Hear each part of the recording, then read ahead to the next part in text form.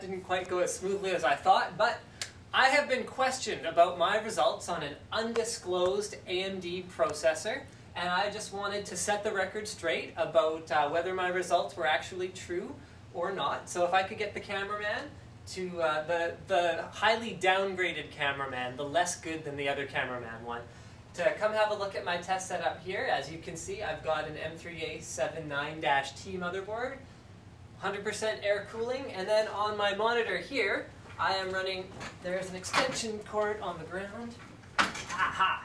But I'm running 4 instances of Prime 95 small FFT, and you can see the CPU details, well, the ones that I haven't blacked out right here. So we are running at 3.6 gigahertz, we are stable, and you cannot tell what vendor this processor is from. So there we have it.